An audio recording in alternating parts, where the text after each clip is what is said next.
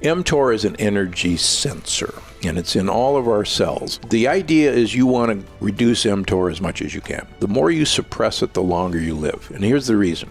People that want to live longer and be healthy while they live longer, not having to get surgeries all the time. Right.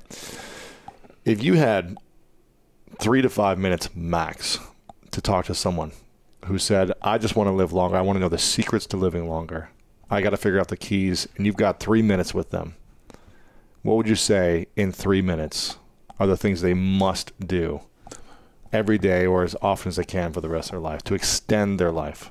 The first thing they must do is realize that the only purpose of food is to get olive oil into your mouth. The only purpose of food. And preferably it'll be mushrooms that you pour the olive oil on. That's number one. The evidence that the polyphenols in olive oil, if you really wanted to live well for a very long time, olive oil is the key. 2 of the blue zones, actually 3 if you count the aceiroles, use 1 liter of olive oil per week. Now that's a lot of olive oil. It's like 10 to 12 tablespoons a day. So there's a beautiful study out of Spain that I talk about where you took 65-year-old people, and we'll dumb it down real quick. 2 groups. One group had to use 1 liter of olive oil per week for 5 years. Then they changed their olive oil once a week at the clinic. The other group had to eat a low-fat Mediterranean diet, both Mediterranean diets of Spain. At the end of 5 years, the olive oil group had better memory, had improved memory than when they started. The low-fat group lost memory. The women in the olive oil group had a 67% less incidence of breast cancer than the low-fat group. People in both groups who had coronary artery disease, the group that got the olive oil had a 30% less incidence of new events versus the group that had the low-fat diet. And so if, 3 blue zones, and this study doesn't convince you that you better get olive oil into you, olive oil grows brain cells. And it's not the oil per se, it's actually the polyphenols in olive oil. Olive oil, the polyphenols literally make your blood vessels slippery. And I've actually published data on this, that your blood vessels, you cannot stick cholesterol to blood vessels if you have olive oil in your system. Yeah. So, drink the dumb stuff. Do you drink it? Yeah, I do. Wow. Yeah, I take a shot of it. Craig's always talking about how he can drink as much as possible. But what I would urge people to do is, so you can cook in olive oil. This myth that olive oil oxidizes when you cook it is one of the worst internet myths there is. Really? It turns out that olive oil is the least oxidizable oil. It's even better than avocado oil or coconut oil. It does not oxidize. Oxidize meaning like evaporate? No, oxidize meaning gets damaged. Damaged, got it. Okay. It turns out everybody sees olive oil smoking and they figure that's damage. It's not. So you can burn it as much as you want. Cultures have been using olive oil to cook with for 5,000 years. Yeah. And, there's not a lot of dead Italians from cooking in olive oil. Okay, so you got to get olive oil. So that's number one. Number one. Number 2, you got to take vitamin D3. You got to. Vitamin D3, not D.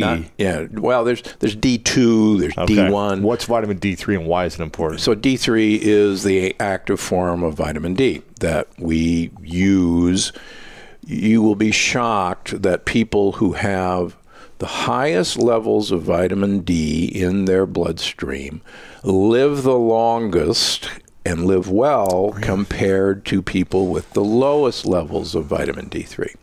It turns out that you have to have vitamin D3 to activate stem cells activation. And we can... Vitamin D is also through the sun, is that correct? But it's nearly impossible to get enough vitamin D through the sun. Really? Nearly impossible. 80% of Southern Californians are vitamin D deficient because we're slathering sunscreen on us and we're wearing long sleeve shirts. We're inside a lot still. We're inside a lot, I live in Palm Springs. It's pretty hot in the summer. Really hot there. I tend not to go out a lot in the summer. So we don't have enough vitamin D. And so you have to swallow vitamin D. The University of California, San Diego published a study that the average human being to have an adequate level of vitamin D3 should be taking 9,600 international units a day. So basically 10,000 international units. Wow. They found no one who had vitamin D toxicity at 40,000 international units a day. You can't overdose on vitamin D. I have yet to see vitamin D toxicity, and I've been measuring vitamin D levels for 20 years in patients every 3 months. I personally run my vitamin D level greater than 120 nanograms per milliliter for the last 12 years to prove I'm not dead. And so far, so good. Right? Yeah. And here's, just to tell you how crazy this is. If I feel I'm getting something, if I'm coming down with a scratchy throat or something, I'll take 150,000 international units of vitamin D3. How many capsules is that? 3 days. Well, so you can get 5,000s, right? So that's 10 capsules 3 times a day for 3 days. So I'm basically taking 500,000 international units of vitamin D to ward off a virus. Everyone always says you should take vitamin C when you start to feel like a scratchy throat. It really doesn't work. Vitamin D is probably one of the best antivirals that's ever been discovered. So vitamin C really doesn't help that much? Or really doesn't help that much. We can get into vitamin C, and I think everybody should take a timed-release vitamin C twice a day, and it's actually for a different purpose. What's the purpose? All right. A quick version. All right, quick version. So you and I are one of the few animals that don't manufacture our own vitamin C. Us, monkeys, and guinea pigs. And we have actually all the genes to manufacture vitamin C. There's actually 5 of them. The last gene is turned off. It's called a ghost gene. Why do we do that? Well, we manufacture vitamin C from sugar, from glucose. And it's actually very expensive to manufacture vitamin C. So the theory is, and I like the theory, is we grew up in Africa with lots of vitamin C containing plants in our diet. And so it was unnecessary for us to manufacture vitamin C, and the theory goes we'd have some extra glucose left over that we could store as fat to make it through the winter when times are rough, and we're the only fat-storing ape. So the problem is vitamin C is essential to repair collagen. And everybody, collagen, okay? The reason smokers get wrinkles is collagen is broken because you actually repair cracks in collagen with vitamin C. And smokers use up all their vitamin C with what's called oxidative stress. So they don't have any vitamin C. In fact, here's another controversial statement. If I've got a smoker with heart disease, I'm willing to trade him his smoking with him taking large amounts of vitamin C while I get the rest of his diet squared away rather than tell him to stop smoking. Wow. Now, the reason I say that is, and I talk about this in the book, there's this fascinating island people called the Katavans in New Guinea who smoke like fiends. They eat 60% of their diet is taro root. The other part of their diet is coconut oil. And they live into their mid-90s with no medical care, but they've been studied extensively. There has never been a case of a heart attack, heart disease, or a stroke in these smokers. What they do is they eat a lot of vitamin C containing fruits and vegetables as part of their diet. Olive oil as well? They don't have any olive oil. They have coconut oil. That's their coconut. Yeah, they don't have any olives down there. So you can do without olive oil and still live a long life? Yeah. But you think olive oil will... Well, yeah, since olive oil is so readily available, might as well. Might as well. Okay, anyhow, back to vitamin C. Yeah. You have to have vitamin C to repair the cracks in blood vessels. People remember scurvy, where people would die, they bleed to death on long ocean voyages. Actually, 50% mortality on those old ocean voyages, just dying from scurvy. And the British Navy, the reason they're called limeys is because the surgeon in the British Navy realized that if he gave them limes to take on the voyage, that they wouldn't die of scurvy. And that's why the British Navy is still called limeys. Wow. So vitamin C repairs the cracks in collagen, and our blood vessels are flexing all the time. And so these cracks have to be repaired, and if they're not repaired, you basically bleed to death. We have a system of repairing those cracks, and it's called cholesterol, and cholesterol will patch those cracks. Interesting. So if you have plenty of vitamin C throughout the day, you won't you'll be able to repair those cracks. And there's a wild study. I mean, head down a rabbit hole. You can genetically engineer rats to lack that final gene to make vitamin C. And they will live half as long as a normal rat. If you then put vitamin C in their water, they will live as long as a normal rat who can manufacture their vitamin C, but they're drinking the water throughout the day. Yeah. So vitamin C, unfortunately, we have to manufacture. We have to manufacture it, and we've got some interesting tricks to do that coming up. Okay. But in the meantime, the average person should take like 1,000 milligrams of timed release vitamin C twice a day. Okay. To cover their ass. Wow. Okay. So the first thing I heard you say, this 3 minutes is turning into 20. It's okay. No worries. The first thing I heard is olive oil. Oh, and olive oil is actually one of the tricks to activate the ghost gene, a polyphenol in olive oil. Okay. You will actually make vitamin C. Okay, there you go. So there you go. Another good reason. So have olive oil. Yeah. Vitamin D, have lots of vitamin D. D3. D3. And then what's next to live a long life? Next is you got to get some form of long-chain omega-3 fat, better known as fish oil. And vegans have no excuse anymore. There is algae-based DHA and EPA. But here's the deal.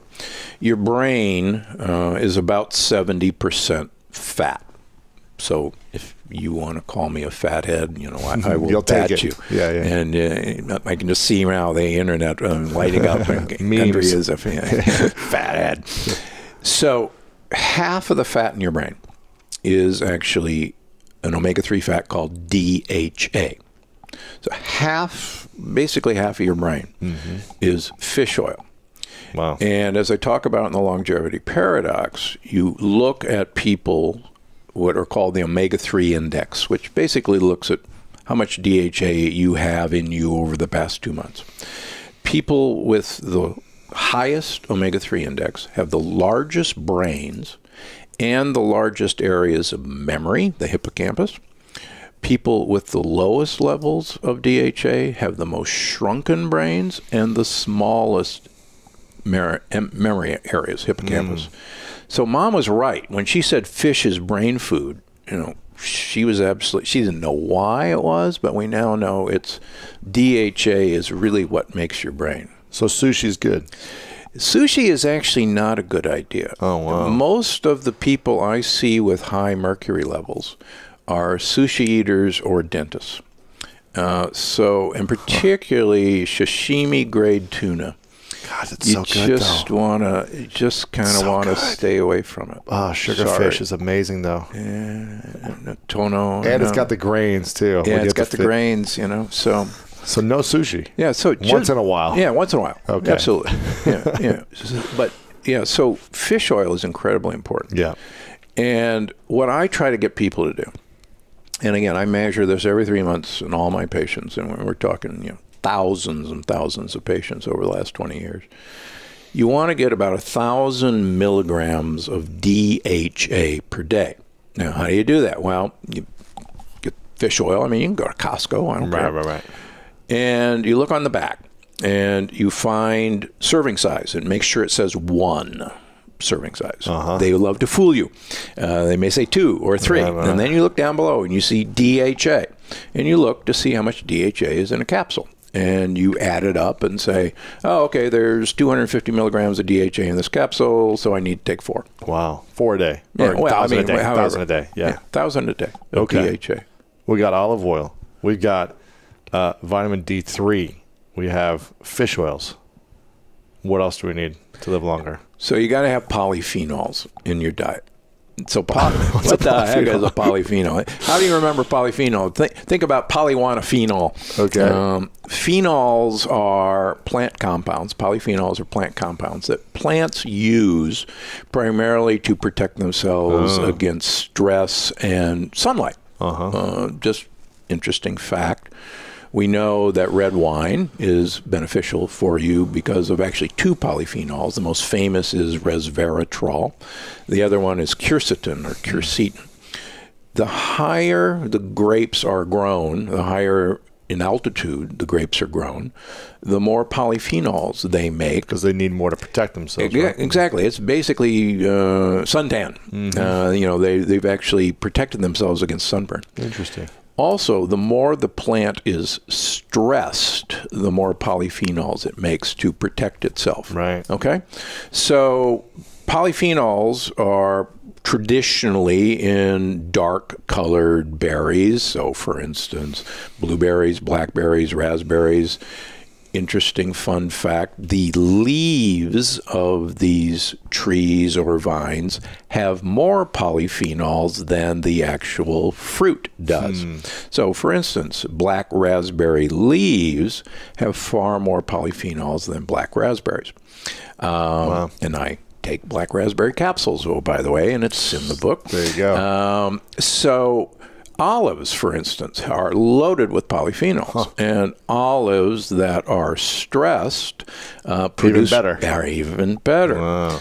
Olive leaves have more polyphenols than olives. So olive leaf extract is an easy way of getting the huge amount of benefits without drinking a liter of olive oil. So what about like, leafy greens? Do you want stressed out looking leafy greens, or do you want healthy, thriving looking? Excellent question. It turns out that the reason organic vegetables in general are better for you, besides the fact that they haven't been sprayed with pesticides and herbicides and probably Roundup, and we can get into that, is the fact that these creatures, these plants, actually have to work harder, and they have to produce more polyphenols to protect themselves against insect predation. And so that's actually the reason you want to eat organic.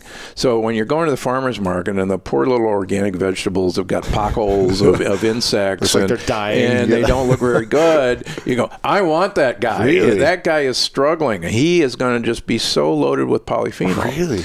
And correlation with that is the more bitter, the better, because polyphenols in general are very bitter. For instance, when we were developing, my signature product, Vital Reds, it's pure polyphenols primarily, and they're bitter. So we did lots of taste testing to figure out how the heck we're going to mask these really bitter compounds. So more bitter, more better. In fact, as I talk about in the book, I had the pleasure of knowing Jack LaLanne, who you would know is really the godfather of fitness and nutrition in the United States. And I knew him in his later years. And Jack used to have a saying is that if it tastes good, spit it out. Interesting. Now, what he really meant by that is bitter things, nasty tasting things, is actually what is going to give the bugs that are actually going to keep you alive what they want to eat. And more bitter, more better. So, the more polyphenols, the more bitter greens I can get into you, the better. Interesting. But you can get that through capsules and other things too. You don't. You can. And in fact, that's one of the reasons I'm a nut about taking a bunch of supplements, because if you look at even really good organic eaters, most human beings only eat maybe 20 different plant species. I probably eat like 3. Yeah, most people do. Like 5 maybe. Yeah, and ketchup is not a vegetable. It's a tomato, and we can't do that. So our ancestors, and even looking at modern hunter-gatherers like the Hansa tribe, they eat 250 different plant species on a rotating basis. And you think about it, all those plants are grown organically. They're in 6 feet of loam soil. They got their cool microbiome. So they're just replete with all these nutrients and polyphenols. And so, if people think that they can actually do a great job eating healthy without supplementation, I got oceanfront property in Palm Springs. I'm happy to sell them. Right, exactly. There is no. Right, exactly. Okay, so I want to get one more thing. I've heard that in order to extend your life, you need to, I can't remember the name, extend something at the end of your... Telomeres. Telomeres. Yeah. What is that? Or telomeres. So how do we, is that true? Do you have to extend this? Okay, so that is one theory of longevity. Yeah. And it's a good theory. I like the theory. It's controversial. vitamin D. Turns out that people with the highest levels of vitamin D have the longest telomeres. There you go. So why wouldn't you do that if you like that theory? There you go. So that's vitamin D. Vitamin D. If anybody takes away, it's vitamin D. So you've given 4 things so far. Let's give me one final thing that can extend our life and the quality of our life as well. Great. So the last thing we want to do is we want to turn off as much as we can the sensor called mTOR. Originally called the mammalian target of rapamycin. It's subsequently been discovered in all organisms besides mammals. And so now it's called the mechanistic target of rapamycin. And so mTOR is an energy sensor, and it's in all of our cells. And basically, we come from a circadian rhythm system of plentiful food at one time of the year and very little food at another time of year. Right, fruit sometimes, not the exactly.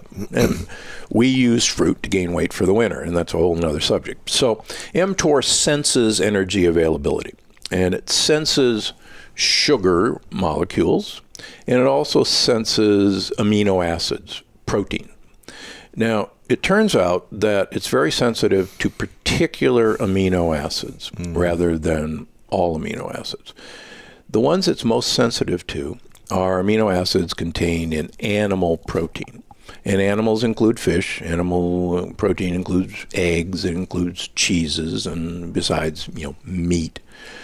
So beautiful work that's been done, a lot of it done by now my friend Walter Longo from USC, from the Longevity Center. Is that the mimicking fasting the diet? Fasting mimicking diet. I've taken that a couple of times. And he got a patent for Prolong. Yeah, Prolong. Yeah. Got a patent for it. So Prolong. So good. Prolong is a vegan, low amino acid diet that you do for 5 days. Yeah, it's tough the first time. It is. For me, it was. Now, in the book, I wrote about it in the Plant Paradox, actually, before he made Prolong. But I write about it again, and he's even given me a nice shout out on the back. The idea is you want to reduce mTOR as much as you can. And the more you suppress it, the longer you live. And here's the reason. If times are rough, and you sense that times are rough, your body, your immune system, actually goes around and looks at all the cells in your body and says, who's pulling their weight, who is really, contributing to this effort, and who's a slacker, who looks a little weird, who's not doing. And it actually instructs cells to commit suicide. And it's called autophagy. And it tells cells, sorry, you're not, you're out of here, you die. And so it gets the fittest of the fittest to survive. It makes you stronger. And you have to have these periods of time. You have to call the herd, as we say. So unless you do that, you have all of these cells that just kind of build up the debris. They're called senescent cells. Some people call them zombie cells. And it's the amount of these zombie cells that is actually going to make you deteriorate long before you should. Get sick and everything else, exactly. So you got to call the herd. So how you do that? 5 days in a row, once a month. Once a month you do this? Once a month, 5 days in a row. 5 days in a row. You follow a vegan diet of about 900 calories, and I got some great recipes. It's easy to do, and you do it 5 days in a row. Yep. It's as if you did calorie restriction every day. And what this does is not only call the herd, but it activates stem cells. Now, everybody says, oh, stem cells, it's the future. You've got oodles of stem cells in you already. Where do you think we get the stem cells? We, take a liposuction and suck out your fat, and then we spin it around, and we get your stem cells and inject you right back in. They're already there. How much does alcohol, smoking, or marijuana, or psychedelics actually affect lifespan? Do we have enough research on this yet, or? Well, we do on tobacco smoking. There's obviously, it's very clear that's a decade off your life. And what's interesting is that what we're learning about these various things that you can do to hurt yourself or to protect yourself is that what's happening is that your body is aging at a different rate. So smokers, you can measure it, are older biologically than people who've never smoked. And that's why they look older too. Wow. We can measure that now in my lab. If I took your blood, I could tell you how old you are biologically, not just your chronological I want to do years. that. I saw you post this on Instagram that you're like 46. Is that right? Or you're 42, or what is it? I went down to, what was it, 44, I think, Okay, or 42. 44. It bounces around, but it's usually a decade younger than That's what I am. cool. So what do? You take a blood sample, and then you what? Measure the blood? There's two ways of doing it. There's one company that I advise called Inside Tracker, and that's what I use. I've had often. that too, yeah. You've done that? Yeah. Yeah. So they come to your home or you donate, and then you get this this readout of, I think it's 40 different parameters, and they use an algorithm and tell you how old you are. So I'm 42 or something like that. I'm in the top 2% of people from my age for youthfulness. So I'm happy with that. Just dusted off a little brag over there. I like it, yeah. Yeah, well... You better be if you're researching this and the top scientists in the world on this. Yeah, I don't like to brag. That's not what Australians and scientists do. But what I do want to say is I use my body as an experiment. Yeah. And try to be a role model. And I've been optimizing my lifestyle for 20 years now, based on this feedback from Inside Tracker for the last 12, 13 years. Wow. And you can see the graphs of things going out of the optimal zone, and then I make a change based on science, and it comes back, or even better. So we know from smokers that their biological age is older when they smoke, is what you're saying, right? Yeah, well, that's one test. The Inside Tracker test is what I do routinely every few months. But there's a new type of test that my colleagues and in my lab we've developed. It's called the DNA methylation test. It's also known as the Horvath test, named after my friend Stephen Horvath at UCLA. The way to think of this is, if you've ever heard of the epigenome, I've heard of that. these are the control systems that control our DNA. It turns out that that system you can measure. It's chemicals on your DNA that change over time predictably. And we've just developed a way to measure that 100 times cheaper than it was before. And I'm going to bring this test to the public so that people can test their biological age. At home or something? Or? It should be a cheek swab. That's what we're developing. So you don't have to prick or take blood or anything. You do a cheek swab. Exactly. And then you ship it in or something? Or? Yeah, you'll post it in. And then you get, hopefully just a week later or less, here's your credit score for your body. Well, that's cool. And then even better, here's how do you slow it down or reverse it based on everything we know about you. Wow, that's and cool. We'll take you on that journey. So do this, eat this, swallow this. That is cool. I got to take that test. Yeah, well, you can get on the wait list if you want. Okay. Where there's a website, because we are taking names right now. We may do some studies with early adopters too. That's cool. Where's the wait list for that? It's called Tally. T-A-L-L-Y. tallyhealth.com. And the reason I'm excited about it is it's very hard to focus on what works because we have no idea. You exercise, you hope that it's good. Yeah. Is it too much, too little? If I eat this, does it help me? We need a dashboard for our bodies, and that's what these give you.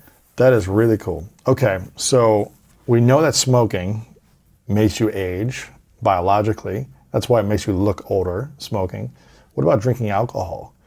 We've talked about wine and the substance in wine that could be supportive, but alcohol in general, does that affect biological age and aging? Well, it all depends on quantity. Gotcha. 1 glass a day, most doctors would say, especially if it's red wine, it's fine. And the alcohol actually can help with the cardiovascular system, reduces bad cholesterol, and more importantly, raises the good cholesterol, HDL. This is for red wine. And the alcohol in white wine does a little bit of good too. Okay. But beer?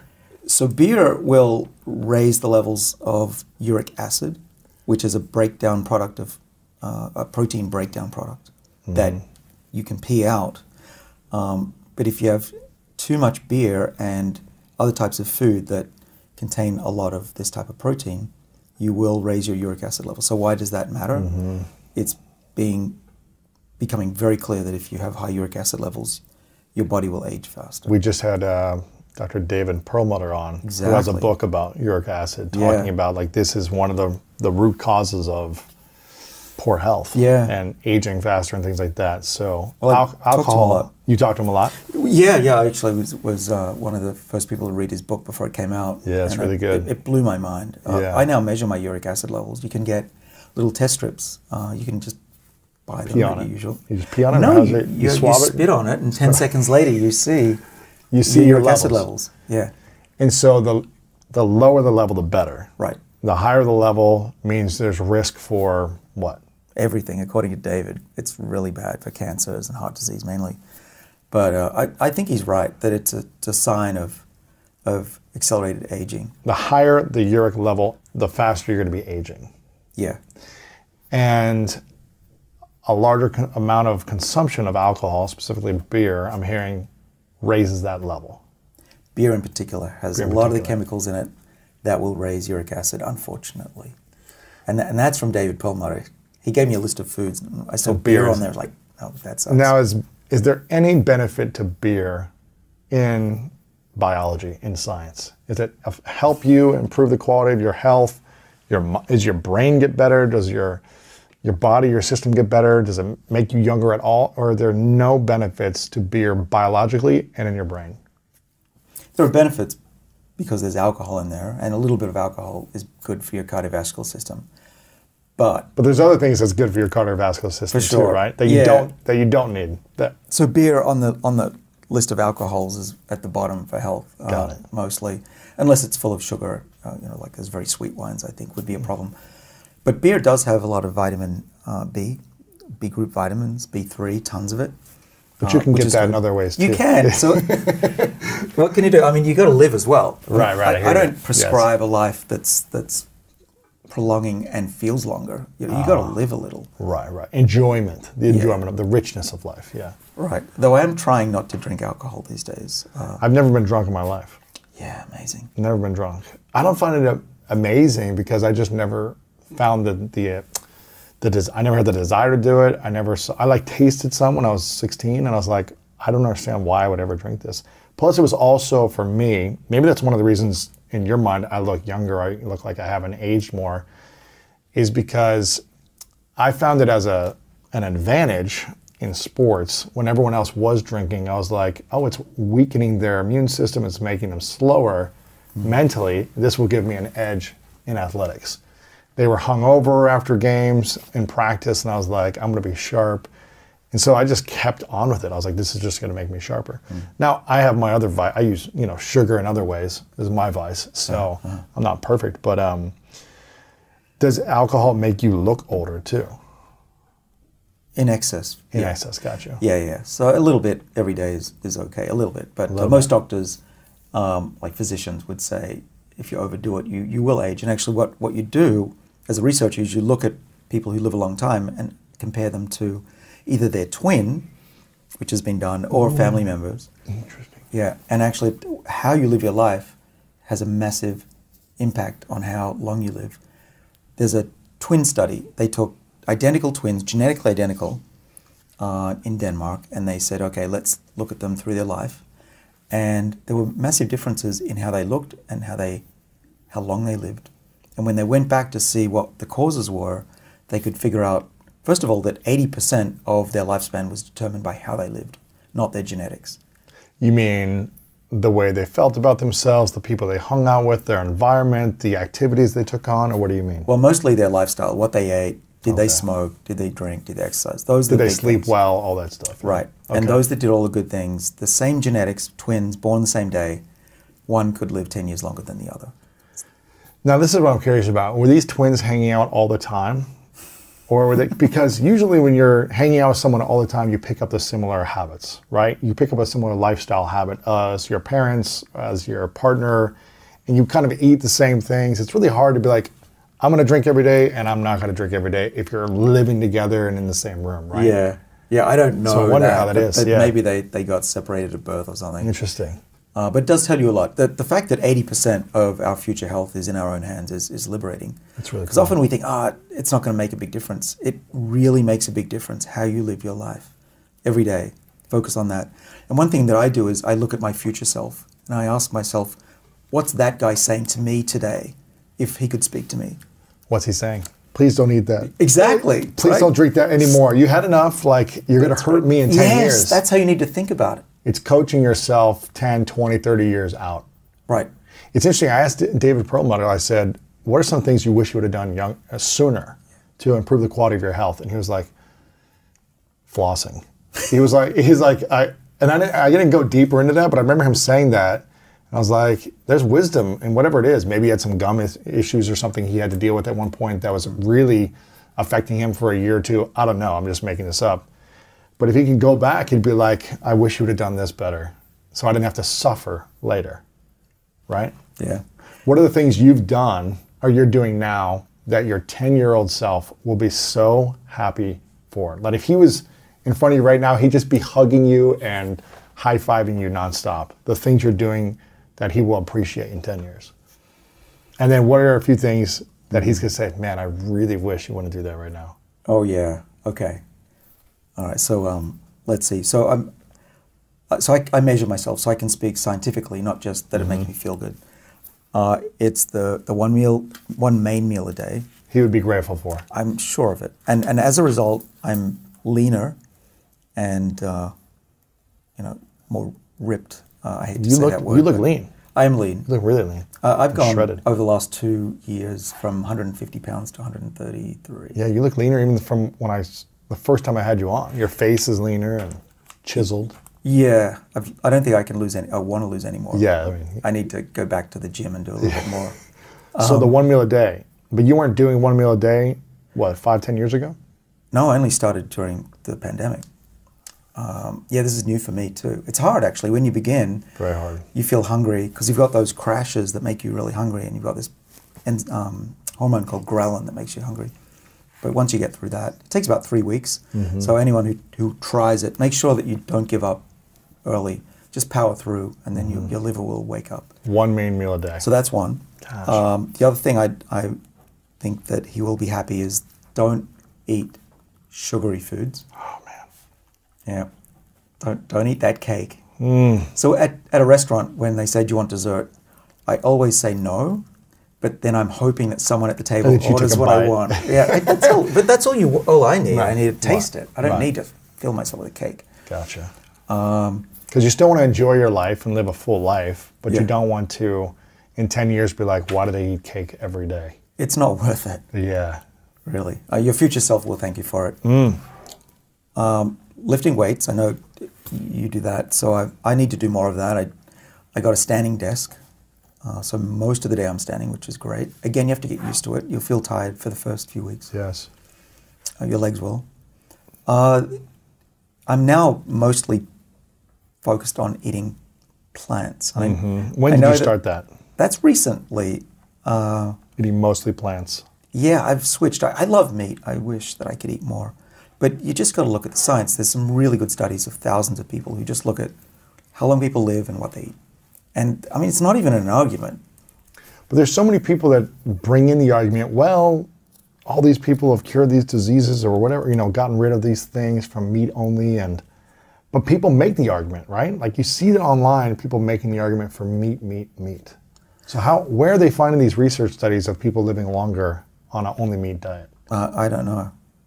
But you're not seeing them. You're not seeing studies of anyone that lives over 100 that all they do is eat meat. Well, there might be one person or two, but Right. when you look at 10,000 people, what they eat, it's the vegan and the pescatarian that win out. In the blue zones, right. Yeah, and the numbers are something like that. You drop it down to, you got 88% less chance, or actually it's 12% chance for most diseases. So most diseases are protected by these diets. Really? Wait a minute, 88% less chance of what? Of dying at any one point in the age range of the study, which Oh, wow. which is like 60 or By being a pescatarian. Yeah. So it's vegan, pescatarian, those are the best. Then above that would be, actually, pescatarian was better than vegetarian. A little bit of meat seemed to help, but it has to be fish. And With then, the omega-3s in there, right? Yeah, and particularly oleic acid's good, which is found in avocados and olive oil. That activates one of the protective enzymes that we study in the lab. Which acid? Oleic, O-L-E-I-C. What is some of that, but not a lot of It's that? a monounsaturated fatty acid, or a MUFA. If you have a bit of olive oil, there's a supplement online that I get that has high levels of oleic acid in it that I take every day Okay, cool. with the DHA and EPA, Yeah, all that stuff, yeah. all that good stuff. Yes, okay. So that's my fish intake is a pill. You don't eat fish, or you eat very little. Well, I'm evolving my diet. So I've gone from a Mediterranean diet over the last 10 years to the last 2-3 months to all plant-based, no dairy, and no meat. And I'm just seeing what happens to my body. I'm measuring things. It's an experiment. Yes. It's not a philosophy. And if things don't work out biologically, I'll go back. I mean, I'd love to go back to a steak. I'm Australian after all. But, I'm driven by science, and that's all it is. Yeah. Okay, so you got these 4. Was there another thing that your future self would thank you for? 1 meal a day. Don't eat sugary foods. That's going to be one of the most challenging for me. Lifting weights. Eating mostly plants. Was there anything else? Get control over psychological stress. Oh, yeah. Why is this so important? Well, the main problem is you have high levels of cortisol when you're stressed out psychologically. And it's clear that people who have really high levels of stress are chronically ill. And even it accelerates gray hair. That's actually a fact. It's not just a myth. You really are getting older if you have stress. Really? So this scientifically proven that if you're stressed out all the time or more frequently, you're going to get older, biologically. Correct. Wow. Yeah. Can you reverse gray hair without dyes? Yes. Really? Well, not routinely, but there are examples of that. There are some drugs that have shown in the clinic that make hair go gray, from gray to brown. The best example I can tell you is that when people are stressed out, let's say they're in the banking world and they're losing their minds, you can find hairs that start to turn gray. Okay, so you look at them and they're a little bit gray at the bottom. Oh, good, I'm turning gray. Okay, then they get given a vacation and they go away for a couple of weeks, and guess what happens to the hair shaft? It gets brown. It's brown again. Come on. You can find these gray-brown segments of hair in people. Yeah. And what they tracked it down to was that the cells that make the hair pigment start to shut down, but they can be reinvigorated. But I suspect once you've been gray for a number of years, it's really hard. It's hard to get back reverse again. that. Yeah. Yeah. So but I'm the first person to say aging is not unidirectional. In my lab, we're driving it forwards and backwards at will. It's not That's crazy. really difficult anymore once you figure it out. I had a protein shake because I went to this friend of mine's company called Essential Foods, Living Foods, and he had this, it was like a hemp, coconut, chia, moringa, like coconut cream, like protein powder amazing. with lots of, and I had a couple of that with a spoon of coconut butter for fat and almond butter for fat. And blended that up. That was my breakfast. And then lunch was and a big salad with lots of avocado, olive oil, and some wild salmon, which has fat. So that was, and dinner I haven't had yet. So Yeah, cool. Awesome. And dinner I'll usually have, a small piece of protein, and like I'll put 75% of my vegetable plate is vegetables. Really? So if I go out to eat, I'll order like 3 sides of vegetables, right? And if you look at your plate, by volume, 70 or 80% of your diet should be plant foods and non-starchy veggies, right? Not potatoes and and by calories, it should be like 50 to 60% fat. But fat doesn't take up a lot of space, so you can get a lot of calories in a little space and still eat, like if you put a lot of olive oil in your thing or eat coconut butter. So you don't have to worry about it. You just have to eat. And the trick is, I don't worry about how much I eat. I just worry about what I eat. And I make sure I have stuff. Like I know that I'm going to be like here, and I know how long it's going to be. So I always bring stuff in my pocket. Almond butter. Oh, so I just have nice. a pocket. I know I'm never going to be in a food emergency, so I'm not going to have to eat something crappy. And I think, I eat very little grains, very little beans. I do eat them. Yeah. I eat mostly vegetables and some low glycemic fruit, and I eat lots of nuts and seeds, and I eat good quality fish and animal protein. What's low glycemic fruit? What does that include? So I'm not eating like tons of pineapple and grapes and like those are sugary things. Gotcha. And I eat like berries and I eat mostly berries, and then like I'll eat like an apples or pears sometimes, or kiwis or grapefruit or mangoes or papaya, things like that. Nice. Okay. So let's go back to functional medicine. Yeah. What does that actually mean So functional medicine is compared to regular medicine? Yeah. Well, I don't know if people listening really have a great understanding of like what's happening right now in science, but it's profound. That the shift that's happening in our understanding of the body it's like Columbus going, "Hey, the Earth isn't flat." Wow. And right now, in the last right, few years. it's just like the last decade or two. Okay. With our understanding of the human genome, of systems biology, of the body as a biological network, as a system, it's like an ecosystem where everything's connected, working together. And so the way we organize medicine is according to these organs. You know, you've got your cardiovascular system, your neurologic system, your GI system, and so you go to all these specialists, right? And everybody treats their part of your body. If you have a migraine, we're actually learning that it might be related to gut flora, but or if you have now we know that you might be getting cancer because of your gut bacteria. Well, no oncologist is asking you what's going on in your gut microbiome. Right. And so now we know, for example, like the microbiome is a great example of this disruption that's happening in healthcare. You know, the microbiome, which is your gut flora, it's like 10 times as many cells as your own cells. It's 100 times as much DNA as your own DNA. Huh. So we're kind of lazy. We have about as much DNA as an earthworm. Okay. But we borrow the DNA of the microbes in our gut to do things for us. And we borrow things from plants to do things from us, like for example, glucosinolates. And so the microbiome is this huge thing that's got 2 to 3 million genes. We only have 20,000 genes.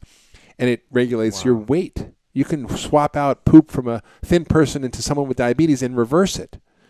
Right? Wow. Amazing. We've seen people. I've heard stories of fecal transplants not only curing things like that, but like autoimmune diseases and Really? Parkinson's and people with MS and like crazy stories that I'm starting to hear. And there's research now going on aggressively in looking at fecal transplants for all sorts of diseases. Transferring poop from one person to another. Yes. What is that? How do you do that? Well, What's that process? Well, they collect the poop. There's actually I've never heard of this. Yeah, you've never heard of this? Never heard of this. Oh my God, this is huge. So the what is it called? Fecal transplant. Okay. FMT, fecal microbial transplant. The way it came about was some doctor had a bright idea that there was this condition called C. diff, which is an infection of the intestines that happens after antibiotics, is life-threatening. And there's a huge amount of people are now resistant to antibiotics because of all the antibiotics in our feed and in the animal production. So the drugs don't work. People die. Wow. And somebody thought, well, gee, if I put the poop from a healthy person into a sick person, let's see what happens. And the doctor did it, and the person was cured like that. Shut up. 98% effective. 98% effective. So how do you do this? I So- don't understand this process. You want to get into it? Give me Well, the 10. we can do the 20-second visuals. version. We can do, Yes. So basically, they take a fecal transplant specimen, like a donor specimen from a healthy person, and they screen them for all sorts of diseases, and then they spin it up with some saline, and then they inject it in with a Straight up. catheter or a colonoscope. And then They actually and then also it just heals inside, or what's it do when it's? Well, it goes in. It's like massive probiotics, right? oh, Right? interesting. Yeah, and so It's like an infusion of probiotics. And also there are actually pills now. They actually are making special pills. encapsulated poop pills. And it's not, I mean, this is published in the New England Journal of Medicine. I'm not talking about like stuff that's Oh my wacky. I'm talking gosh. about serious medicine that people are doing. But it's not just for that. Now they're looking at it for all sorts of things. So People are cured right after one infusion. yeah, it's amazing. So functional medicine is really nuts. understanding the body as a system and network, and understanding that the focus should not be on treating disease, but on creating health. So it's the science of creating health. It's the ultimate biohacking tool. And it's interpreting all the data and the stories from your body that it tells through testing we do. For example, you don't have to do testing, but you can look into the body and look at your immune function and allergies and your gut flora and toxins and nutritional status. It's like doing a soil sample. So I'm like a soil farmer, organic soil farmer, rather than an industrial agriculturist. I don't put all these chemicals on my plants to make them better, like herbicides and pesticides. I create a healthy soil, Yeah. and then disease doesn't occur, right? Disease can't land in a healthy soil. Right. So that's exactly what functional medicine is. We help people get in balance. We take away the things that cause imbalance. We put in the things that help create balance. So, for example, I had a woman come. She had a whole list of problems. That's why I call myself a holistic doctor, because I take care of people with a whole list of problems. So she had like psoriatic arthritis, was on a drug that cost $30,000 Oh my gosh. called Stelara, and still was miserable. She also was overweight, had prediabetes, migraines, sinus problems, irritable bowel, reflux, depression, insomnia. She had like this whole list of things. Of course, she saw all these specialists: the sinus doctor, the migraine doctor, Right. the autoimmune doctor, the skin doctor, the depression doctor, the gut doctor. Everybody's treating her with their best practices. Drug. Their best drug, probably. But I mean, she's being seen at a top medical center. Yeah. Right. they're not doing bad medicine. They're doing standard of care. In fact, they're doing excellent standard of care. Right. But the standard of care is not the way we're going to fix these problems. It's outdated, or it's not. It's not. It's totally outdated. So rather than thinking about how all these were separate, I thought, how are these all connected? Interesting. Right? How are these all connected? And so there were connections. It was all inflammatory. And I said, well, why don't we put you on an anti-inflammatory, low glycemic diet, the Pegan diet, basically. Right. Took away anti-allergens, and I cleaned out her gut because her gut was causing huge symptoms of bloating, and she had yeast reactions. She had like vaginal yeast and anal yeast and itching and itchy ears and yeast everywhere. That's from the yeast on her mouth and thrush. And so I gave her an antifungal. I gave her stuff to clear out the bad bugs in her gut. I put in good bugs. I put in enzymes. I put in things to heal the gut lining. I gave her fish oil, vitamin D, just some basic stuff, probiotics. Yeah, but it's really eliminating the bad foods, eliminating the bad bugs in her gut, and putting in new bugs, and putting in nutrients to help her body heal. 2 months later, she comes back completely symptom-free. No way. No more arthritis. No more $30,000 drug. No more skin psoriasis. No migraines, no sinus problems, no irritable bowel, no reflux, no depression, no insomnia, and she lost 20 pounds. It was all from food.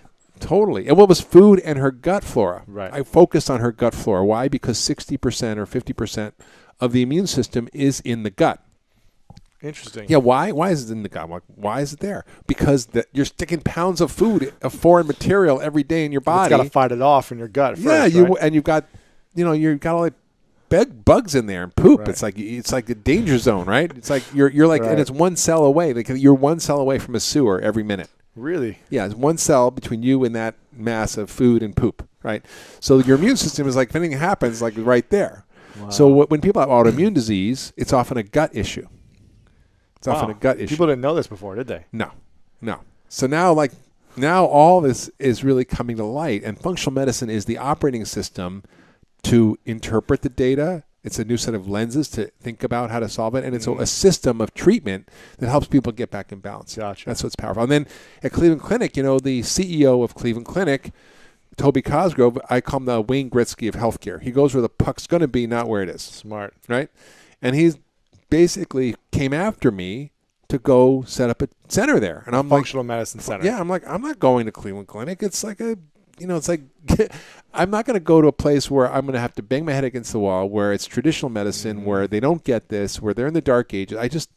It's also known as one of the top hospitals in the world. Of course, but it's the right? top hospital in the old model. Yes. Right? So I'm like, but he knows what's happening. He sees where it's going. He knows what's happening. He's like, we need this here. Wow. And so he's investing tons of money, millions and millions of dollars, building this. We're building an 18,000 square foot facility. We started with a little space and we just outgrew it. We're hiring doctors. I have an interview with the doctor right after this. And we're basically growing. We're doing research in all sorts of conditions. We're changing medical school education. We're changing policy. We're doing community work. Amazing. So he's really putting us on the map in the traditional world.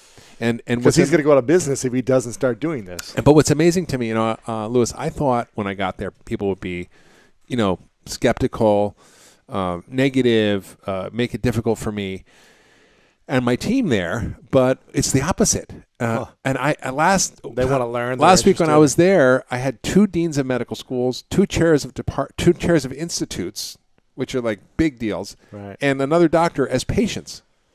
No way. Yeah, they're coming as patients. Because they're not being cured with the medicine. The executive team, the C-suite team, is sending all their family members to come see us. Do you know Dr. Lissa Rankin, by any chance? Yeah.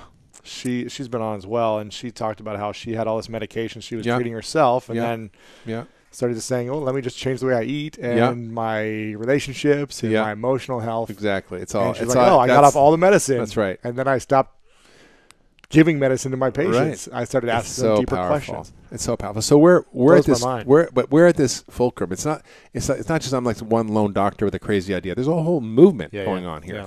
We had dinner with James Maskell. He's helping move that movement forward. I'm the chairman of the Institute for Functional Medicine, where we train doctors all over the world in this model, an operating system of how to actually do this in practice. So we are literally building an army of doctors to change healthcare, and it's pretty exciting, and it's actually starting to really hit that hockey stick point where it's changing. Amazing. People want it. I mean, people are desperate for this model.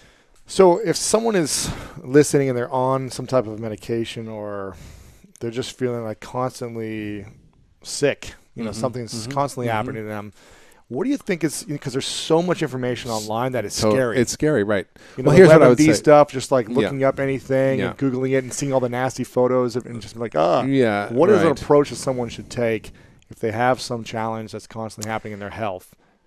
Should they first analyze the food they're intaking and do like an analysis? Do you have like a process? Absolutely. It's a great question, Louis. So, what I am is a doctor. And what I do is see patients in my office. That's my main job. Yes, I've written a dozen books. Yes, I do a lot of stuff, but that's my main job. Yeah. And so I've learned over 30 years of doing this how to create sustainable, practical programs to help people get from sick to well very quickly.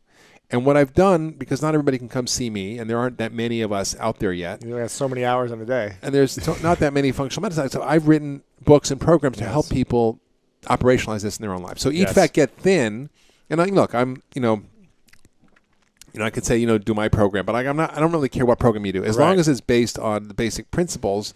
And there are a lot of my colleagues who are writing great books about this. It's all the same information because it's all the same science. And if you're telling the truth, Same there's research only and, one story here, the truth, right? And so this Eat Fat, Get Thin is a great program that I put together to make people have no friction. It's easy. It's very straightforward. It's 21 days, 21 days, practical, goof-proof, and it tells you what to eat. And when you get to the end of that, you'll see how you feel because most people in 21 days will change their habits, but they'll also allow their body to reset. It's like putting your body back to its original factory settings, right? And then if something's left over, then gee, maybe I need to go deeper. Like if you still don't feel great, maybe you have Lyme disease. Maybe you have heavy metal poisoning. Maybe your thyroid's not working. Maybe you have a parasite. Maybe, you could be eating the perfect diet but still feel bad. So Do the 21 days first. yeah, but 80% of the time, You're gonna cure yourself. 80%. 80% of the time, this works for people, and then the 20% who have to get extra help, they need to come see somebody. And the body's pretty incredible in how it can heal itself very quickly once you change habits, right? Unbelievable. We did the survey of 1,000 people who did this. I mean, they lost weight, yes, and they lost inches, yes, and that's all impressive. And their blood sugar dropped 20 points, and their blood pressure 10 points. But the thing that really matters to me is I have everybody fill out what I call the FLC quiz. You know what that is? That's when you feel like crap. Okay. So it's a quiz. How do you do you have your bloating? Do you have asthma? Do you have headaches? Can you sleep? Like joint pain, muscle pain? What's your mood? Are you depressed? So you fill this whole score and 0 to 4 for every symptom, and you get a score. They do one before and after. And the before and after score, there was a 69% reduction in all symptoms from all diseases. Whoa. Because you don't have to treat everything individually. If you put in the right information, like I said at the beginning of the show, the body knows what to do.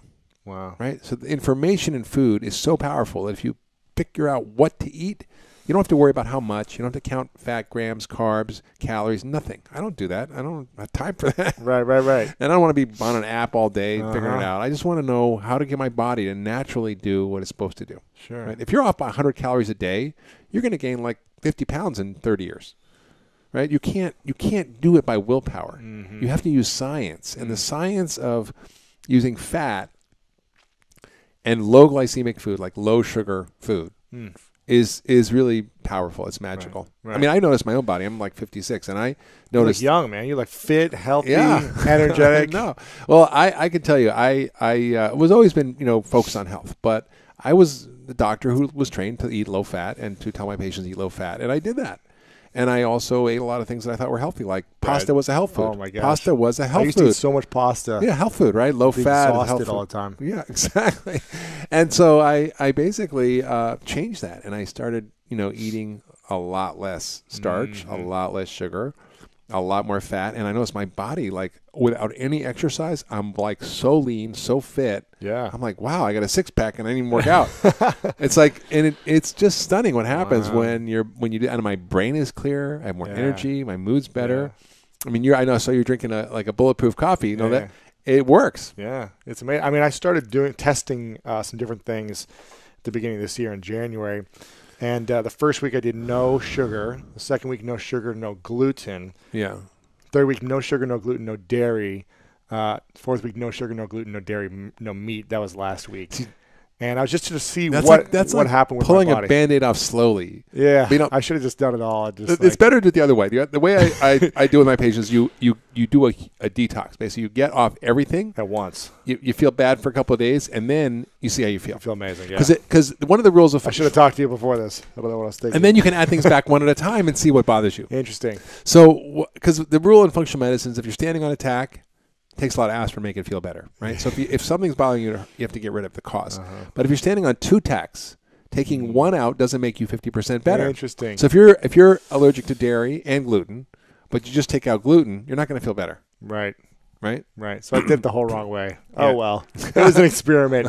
But the thing what I was going to mention was I started doing bulletproof in the morning. Yeah. And fasting until 1:30. Yeah. And not eating after 9:30 or whatever it is at night. And I realized that I wasn't hungry in the mornings when I would do the coffee. And I would only have like half a cup only. Yeah. And I would be fine until 1:30, 2 o'clock. MCT oil puts you in ketosis, which is medium chain triglycerides. It's a super fuel. Comes from coconut, which is in the coffee. It's what I recommend as part of my Eat Fat, Get Thin program. Speeds up your metabolism. Even you're burning fat. Yeah, it actually makes your metabolism work faster and burn more calories. If someone is above 60 or 70 right now and they're listening to this and maybe they haven't been well with their diet or they're working out at all. They're just kind of like living and a little obese and have some minor health challenges. What can they be doing right now if they're over 60 to try to live a better, healthier, longer life? Well, let's pretend they're not over 60, but we'll go there. Let's pretend they're 35 or 40 and they're slightly or obese and have a couple number of health problems and, they're all in the, because we're all in this together. Yeah. What are we going to tell this person? Here's what I'm going to tell them. I'm going to say, okay, the first thing that we need to focus on is metabolic correction. And we're going to do that by optimizing your protein. So you are what are they? They're probably not eating a ton or maybe they're eating a lot of carbohydrates. I'm going to say, well, the first thing we're going to do is I'm going to say we are going to ideally, and again, they might not do this, 1 gram per pound ideal body weight, which if this person is 150 pounds, it would be 150 grams of protein. That is high, right? That is on the higher end. So this guy might be like, I don't want to do that. I'm going to say, you know what? That's fine. Here's what we're going to do. We're going to focus on metabolic correction. So I am going to start you at 3 meals a day. I don't care when your first meal is. But that first meal after you are coming out of a fast is the most important. And you are going to optimize that for dietary protein. Interesting. And the reason it's the most important is because they are catabolic, they are fasting. At that moment, if we get that threshold, that nutrition, that protein threshold right, you will stimulate their muscle. So what should be eating the first meal a day? So that could be, I would want them to hit 40 to 50 grams of protein. Really? And that could be a whey protein shake, which you could probably get a little bit less. It could be a beef patty. It could be Chicken and eggs. It could be chicken and eggs. It could be whatever. Okay, 40, 50 grams of protein your first meal. Just get that right. Just if the listener would do that for me, No matter how big no how matter much you how weigh? big that's right. 40 to 50 grams. If you're 150 pounds or 250 pounds, just try to get in that range. I mean, listen, could it be between 30 and 50? Yes. Okay, Between gotcha. 30 and 50 would be great. If you are older, if you are that 60 plus, the muscle goes through a normal physiological change called anabolic resistance. You want to push their protein a little bit higher. If you are younger, like you could probably get away with 30 to 40 grams of protein. Okay. Does it matter if you work out first in the Doesn't morning matter. or I don't care. fast for 5 I don't hours in the care. morning? Doesn't matter. It Just doesn't your matter. first meal when you eat after you wake up. Yeah. Whether it's right away or 10 hours later. Right. That have first protein. meal should be optimized for protein. Okay. And I would argue that if that meal is not around training, our target carbohydrate load, and if they're not training, would be 40 grams or less, that first meal. So you keep the carbohydrates lower that first meal. The reason is it ends up being about a 1-to-1 ratio of, if Carbs they the want same or less. Or you want less. it would be less, right? Because anything really above the 50 grams of carbohydrates creates a more robust insulin response. spike, yeah. And you don't want that for your first meal. You want that first meal to be very smooth and stable. Okay. And not only that, and Heather Leidy, who I had mentioned earlier, has done some very interesting fMRI research that, one of the things that protein does is it's very satiating. And I always tell patients not to worry about their strengths, but to plan for their weaknesses. And when you augment willpower by leveraging dietary protein, you plan for it. You're much less likely to overeat. Right. So you nail that 40 grams of protein first, maybe a little bit lower carbs and some fat. Then that next meal is maybe 4 or 5 hours later, right? So you stimulate muscle. You now have robustly stimulated muscle.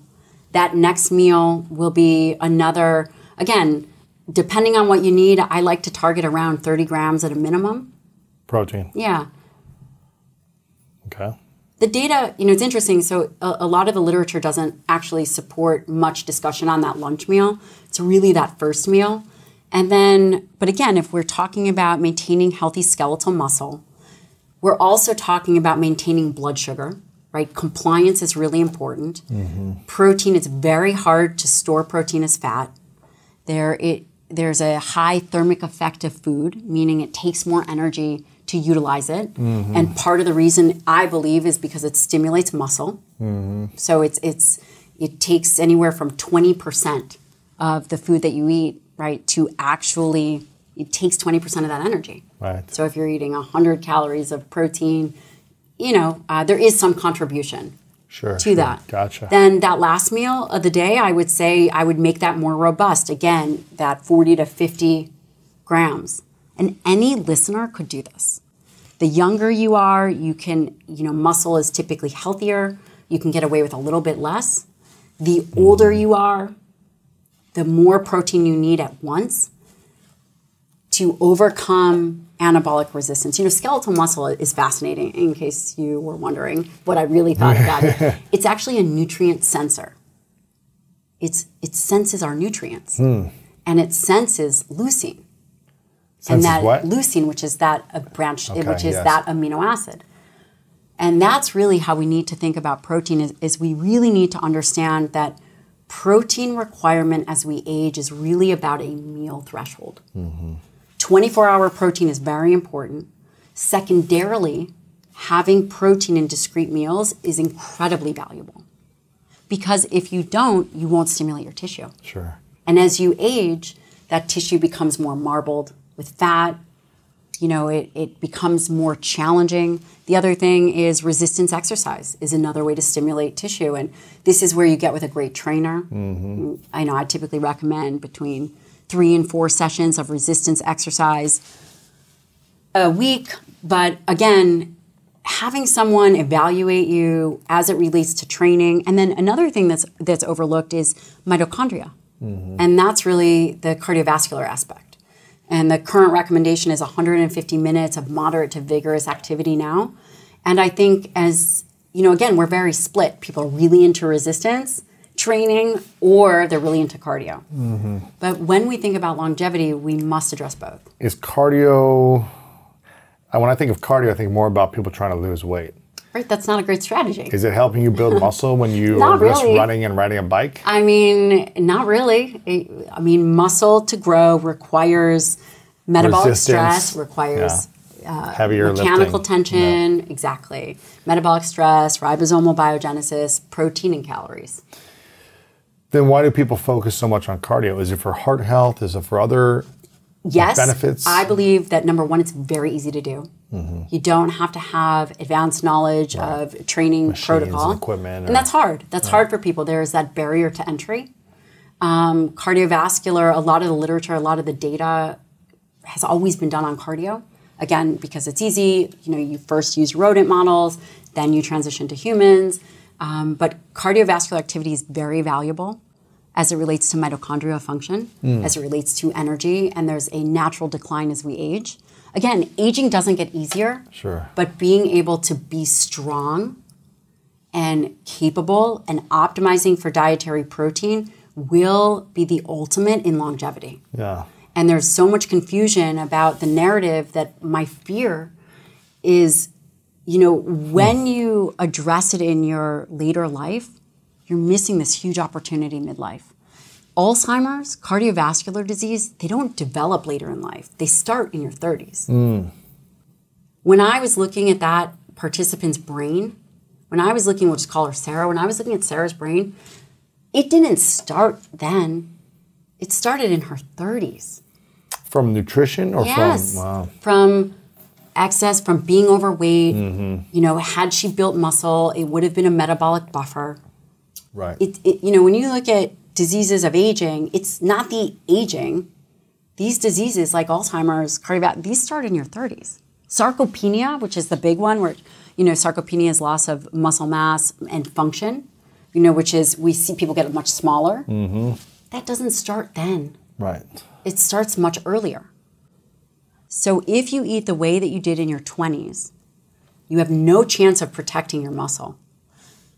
The changes will be subtle until one day they're not. You just start shrinking and getting weaker. And You have increase in adipose tissue. You now fall into the general category of one of the millions that are overweight, have high blood sugar, insulin resistance, you name it. And it's something that happens over time. And if we continue the conversation that is very distracted about, well, we'll take this and we'll take this and we'll do that, as opposed to do the foundational things that we have direct control over, which is train hard, optimize and prioritize for a protein-forward plan. You do those fundamental things, everything else is gravy. that's it. So if you focus on protein and you train consistently, Yes. you should be Able to protect your muscle. and it sounds like eliminate a lot of the health problems or risks that could come your way. This is the ultimate in a muscle-centric approach. My father had lung cancer back in 2005. He survived, but he shrunk in size by 1/3. His body. Yeah, and his quality of life never recovered to this extent. So this is where my passion for longevity You want started. to live It was- longer and more quality. Yeah, exactly. Okay, so that's number one. Two, I call it don't die stupid or don't do stupid things. Or scientifically, I call it passive longevity, right? So if you're smoking, statistically, you're going to live 10 years, less, right? And if you look at the average for your gender and population group, okay? So smoking, minus 10 years from your life. Not using seat belts, using minus what? 2 years. Seat belts in the car. Seat belts. Seat belts, Yep. minus 2 years from your life. Excessive consumption of drugs and alcohol, I don't even have the figures, but that's dangerous as well. So these are the simple things, or don't doing super extreme sports. Like for example, I've been blessed and I had an opportunity to travel to like South Pole and North Pole because it's still pretty safe trips. But then I thought, okay, what if I want to go to Everest, like the highest mountain on Earth? So probability of death, if you try to do it, is a little bit above 6%. Wow. So I thought, like, as a man who wants to change 1 billion lives and father of 4 kids, I don't want to do it. So these are the simple choices. And again, they all rational in regards to smoking or your safety procedures, etc. So that's very important too. And Okay. people really underestimate that. Don't die stupid. Don't do things so extreme that it gives you more chance of dying younger. Yeah. Okay, number So 3. that's it. Third is diet. So one of our limiting beliefs, and this is what has changed for us, is we underestimate the power of food. And the food, and the fact that food can be our medicine, right? So in this regard, there's so many disagreement in scientific circles around what actually extends our life today. But there is almost one agreement. Even the most skeptical ones say that if you decrease the number of calories, your caloric intake, it's almost you're guaranteed that you're gonna live like 2, 3, 4 years longer. and the quality actually going to be better. Crazy. Yeah, it is. You'll So- look younger too. yeah, exactly. But then the question is how you do it, right? Because you don't want to, for me, it's a nightmare just to 3 days a week, 3 times a day, 7 days a week, just to control like the number of calories that you do. So what I do, I'm doing a lot of plant-based food because the caloric intensity So of small. vegetables is so small. Even if we have like the whole table full of vegetables, you're still going to be fine. So that's one. Two, because of the current production practices for meat and fish, the industrial version of this is full of growth hormones, antibiotics, E. coli bacteria itself. So I'm just trying to avoid this. So that's important as well. And this is why you switch to vegetables as well. I also do fasting, but it's not for everyone. I do like 36 hours of fasting every week, Monday evening to Wednesday morning. I've been starting to do that from Sunday evening to Tuesday morning, Yeah, and I feel great. it's I just amazing. did this a couple days ago. Yeah. I've done it a few times this Yeah. year, and I'm kind of like, okay, once a month right now. Just try for 24 to 36 Yeah, hours. yeah. And it's like maybe every 2 weeks or maybe every week eventually.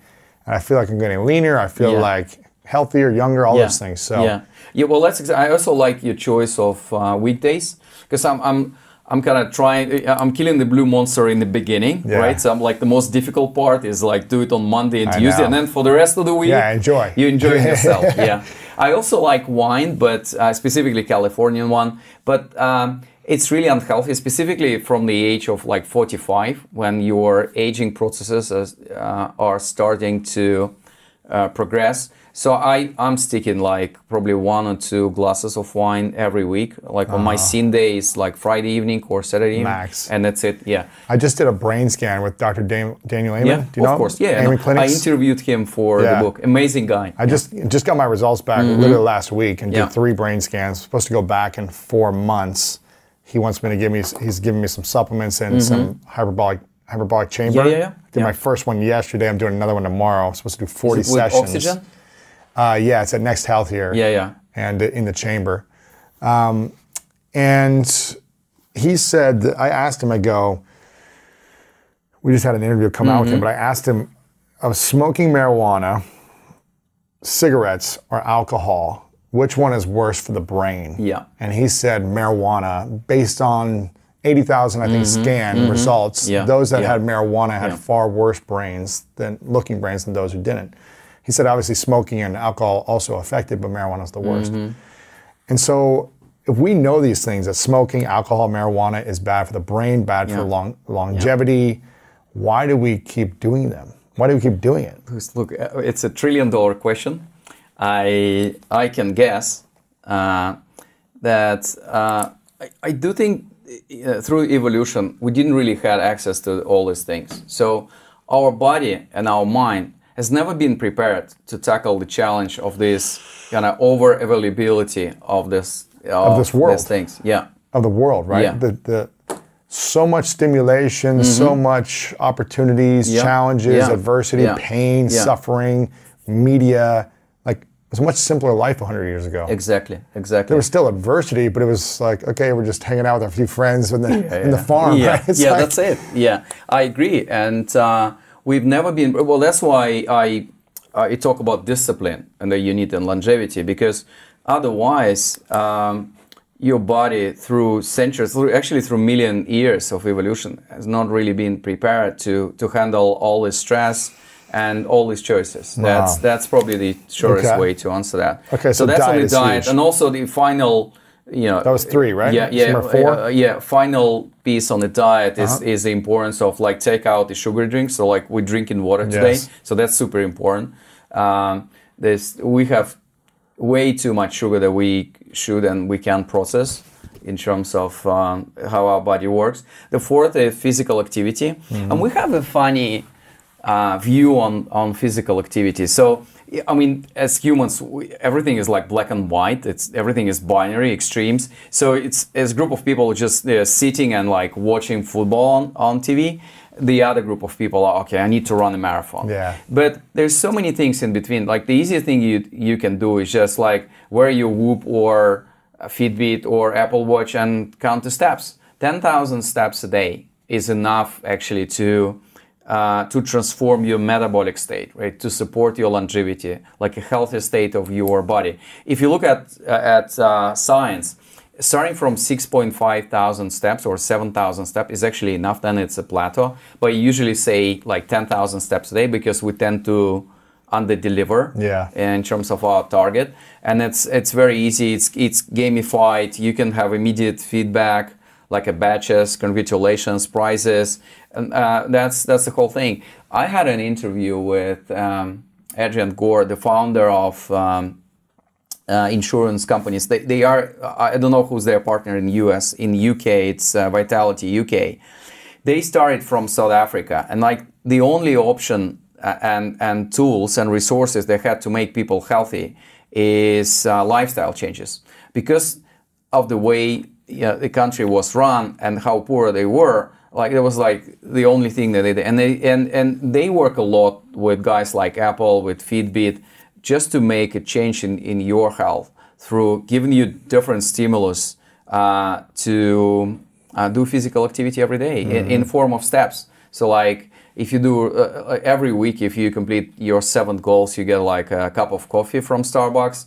Every 2 weeks is, I think, tickets to the cinema. Right. And then, but then the funny thing, you'd be amazed how many things that we can do for free cup of coffee from Starbucks. Like, I'm going to go do this for an hour. Yeah, exactly. So that's the thing. So gamified, and then obviously on top of that, if you can, you should add stretching. You should add like a cardio exercise, because this is the best training for your heart and vessels. And remember, it's one of the top risk for death. It's heart disease and cancer. So that's super important as well. And also heavy lifting. What I've heard, I've seen the study actually that people who are professional, like heavy lifters, they have zero problem in any stage of their life, even during the old stage, zero problem with joints and bones as well. I don't know how it works, but it's really amazing. So that's fourth. That's your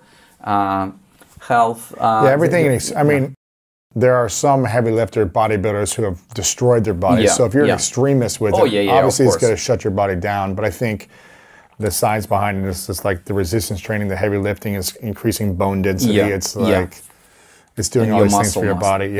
And muscle burns fat, so it's like helping you keep the fat off, which is helping you stay younger and all those things. So that's physical activity. Number 5. Yeah, number 5. I call it peace of mind. And as we discussed, every time we think about health, we kind of defer to and we focus on physical health. And I do think we underestimate the importance of the mental aspect of that, because if we want to live longer, we want to live in healthy and happy state. So that's important. And that's a lot of simple things like sleeping. My rule is huge. 8 hours in the bed, 7 hours of sleep. So that's what I... Resting for an hour, sleeping. Yeah. So that's what I do. I might fall asleep earlier, but then I don't want to mix that. Time in the bed is not always your kind of quality sleep time. Then meditation is very important. The problem, you just mentioned how difficult and destructing this world is. So by this means we all probably have very high level of cortisol, the stress hormone. Yes. And the way Mother Nature constructed our body, it's actually meant to be like a spike. So you see a bear or something dangerous in the forest, you have a spike of cortisol, the stress hormone, you run, and then if you're lucky, in 10 or 20 minutes, then you can actually relax and your cortisol level goes down.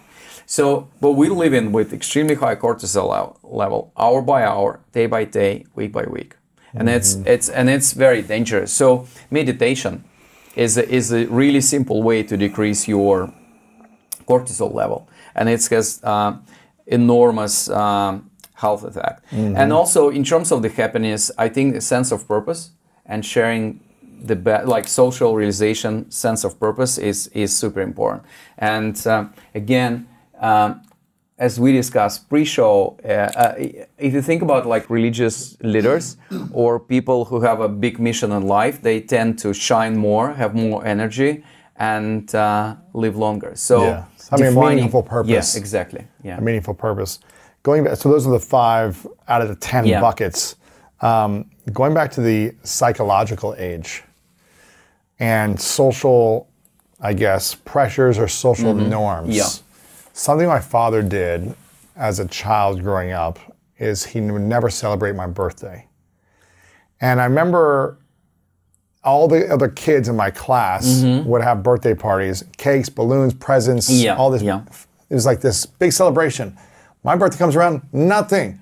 I got no gifts, no parties, no nothing. It was just another day. And I remember after like a few years of this, you know, once I realized at like 5, I was like, oh, I'm not even, and then it was like 7 and 8. I was like, Dad, why don't you celebrate my birthday? What's like, do you not love me? You know, it was like sad. Yeah. And he goes, son, we celebrate you every day, but I don't want to put emphasis on your age, on how old you're getting. Because I've seen so many people focus on their age and be held back mentally and emotionally and physically by how young they are or how old they are. And so I never celebrated it. And I was like, Dad, but we can still get like a cake or something, you know, and have like presents. But he was like, I just don't want you to be limited by your age, by focusing on time as a factor that's important for you that could hold you back. And I thought it was, you know, after of like the sadness of it, I was like, this makes sense. And I grew up feeling just like, it doesn't matter how old I'm getting biologically, right? But psychologically, I'm staying young and healthy and fulfilled and fun and joyful. I'm expressing myself like a child. And therefore I feel young. And so, and I never feel like limited because I'm like, oh, I'm 38 biologically. So it's like, I can't do this. Or it's like, no, you can. I can still do whatever I want. Oh yeah, that's a great story. I mean, it's obviously a little bit painful for the kid, if I can imagine. But that's a great lesson. But it's kind of a great habit. It's breaking down the social norms of like how to put emphasis on our age. And how, okay, now you're a big milestone, 30. Now it's 40. Like, oh, you're getting over the hill. It's like saying these things, words have meaning and start to psychologically affect us. Like, now I'm middle-aged. Okay, so you only got half your life left? What does it mean? So it's all downhill from here. It's like the words we use transform our mindset, which affects our physiology. Exactly. You also touched on a very important topic of how society and our life will change if we all gonna live much, much longer. Whether it's 150 years or 200 years as well. And then I think the biggest mindset shift that we need to do is that our life will consist of several beautiful mini lives. Okay, so mini lives, seasons. So, well, that's a great metaphor or way to call it. So then, every 10 to 20 years, we will have an opportunity and a pleasure of changing career, right? Or you know, start to do things that you always were dreaming of doing. So that.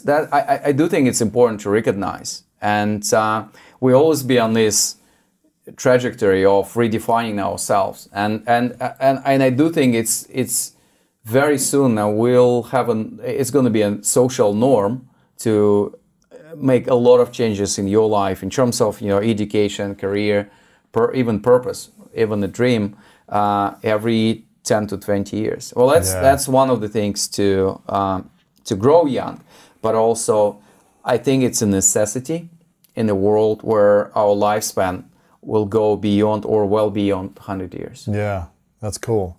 I'm curious about environment and weather.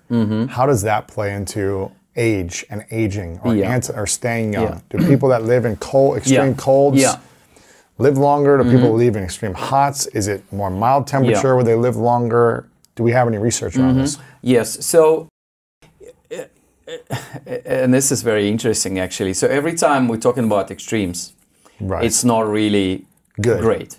Either side. Yeah. So if you like you know, in the middle of Africa, right, and always under the sun, it's not that great because what it does, it's actually speeds up like the aging processes in your body. Skin and everything. Well, the other extreme, if you are like really up north, then The body has to work so hard to stay warm. So that's one. Well, the other thing is you are deprived of sun because it's like 6 months of vitamin D. Of polar night and 6 months of polar day. You don't have like a vitamin D, which processed naturally in your body, and also you usually have certain limitations in terms of your access to nutritional food. Food is in deficit there in terms of variety and like vegetables as well. So you're really far away from kind of your organic farm or wherever you take your vegetables from. So I do think that we all, like if you think about US or Europe in this sweet spot of where we can live to maximize our longevity. I talk about this in the concept called longevity revolution. I do think, and I say there's 7 signs of longevity revolution just for communication purposes. And first sign for me is that I want you and all of us to watch out how longevity friendly our environment is becoming. So like China and India added 10% of their timberlands in the last 10 years. Or driverless cars. They added what? Timberlands, like forest area. Okay. Yeah, forest area increased, right? So that's... why? Is that for oxygen? Is that for nature? Yeah, well, that's because, I mean, I think making sure the world is becoming better, right? And fighting global warming is on everyone's agenda. And you know, like these countries, they kind of thought, okay, if we will increase the timber like a forest land, that's going to help to solve a problem. The other sign is like driverless cars. So if you are, I was about to say if you're driving driverless cars. So if you are in a driverless car, your chances to get in severe accidents or die is actually 10 times smaller. If you're not driving the car. So if it's driven by a computer. Is that out there yet? I mean, there's the Tesla that I have has self-driving, we get but you're in there. still... We get in there. It's just a matter of in the next, because, you know, I want to prepare all of us, not only for changes that we just discussed for today, but like, you need to stay on longevity bridge. In the next 5 to 10, 15 years, you need to be healthy and happy to make sure you enjoy the benefit of all these technologies which are coming. That's not too late. So I call it Horizon 2. So we will discuss that as well. Yes. But then driverless cars, so that's a natural choice. So you just decrease mortality rate by a factor of 10. Wow. Isn't it amazing? Or plant-based meat or lab-grown meat. Well, that's just another caloric restriction intervention, if you think so. I'm actually very hopeful and positive about the fact that right now we have a choice whether you go for like a usual meat or plant-based meat as well. And I'm not religious about being vegan or vegetarian. I have plenty of friends who are gonna have this habit, but you know, obviously all these changes in the environment contributes to you know, our ability to live longer and enjoy our life. In fact, I'm doing a lot of pro bono programs called Longevity at Work with largest corporations on earth. I don't want to use their names. And again, everything I do in longevity is me sharing the best of me, so I do it for free. But what we do, we create longevity bubbles, like a longevity enabling environment in their offices. So people use the stairs, there's healthy food in canteens and vending machines. They all have wearables, and then week by week you just compare this department with this department, this state with this state as well. They have, and right now you have so many apps for like meditation, for smoking cessation, and an annual checkup is a part of so many health plans. So you just need to have like a good focus on that. Yeah. So this is what we do. It's just another way for you to improve your longevity chances, to make sure you're surrounded with healthy choices, rather than you opening out your fridge and it's like alcohol and chocolate. I love all of this, but it's just not really healthy. One thing to keep in mind would be what regulates the gut microbiome. One of the major things that regulates the gut microbiome is what I just said, eating a diverse array of fermentable fiber. Because give me an example. What's a diverse array? So you have blueberries, you have, you have nuts, mushrooms, you have some, dark leafy greens. These have different types of, or, you've got onions and garlic. Those have a different type of fermentable fiber. That should be differentiated from non-fermentable fiber, which would be cellulose, ligands. Well, just like broccoli has fermentable fibers, but yeah, most of the bulk of fiber in plants is non-fermentable. So what that's doing is basically just helping move stuff through the intestines, right? Pushing it out.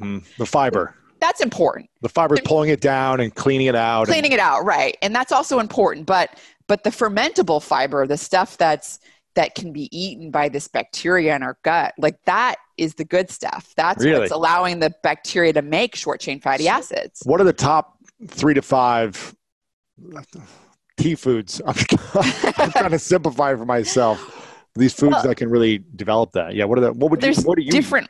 So the thing is, different foods have different types, and different types feed different types of bacteria. So if you want, for example, some people want to hear, oh, well, I can supplement with inulin. I can get an inulin powder. Inulin is a type of fermentable fiber. You can find it. You can find it in a variety of plants. I think onions, for example. But if you only eat inulin, then you're going to be basically feeding a certain types of bacteria that use inulin or that ferment. So the variety is what you're looking for. That helps with the diversity, because these bacteria are playing different roles. So interesting. There's. I have been under the assumption that eating the same thing every day is good. It's like eating a clean, like a little bit of chicken, lots of veggies, and eating it pretty much every meal is the right way to go in terms of like my health, nutrients, in terms of like body composition, how I want to look and feel. Is that something that I should be going away from and diversifying what I eat every day? Or well, it sounds like you said vegetables. That's a lot in vegetable. There's a lot of types of vegetables, right? So it's kind of nice. Look, I'm just as guilty. Like for convenience, I'm busy. Like I know my husband gets tired of it, but I'm like the same. It's so much easier to have the same thing every day. Meals because I find the thing that's healthiest and easiest to make.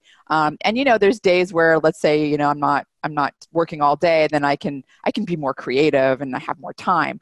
But generally speaking, it's easier to kind of stick to the same thing. But it's nice.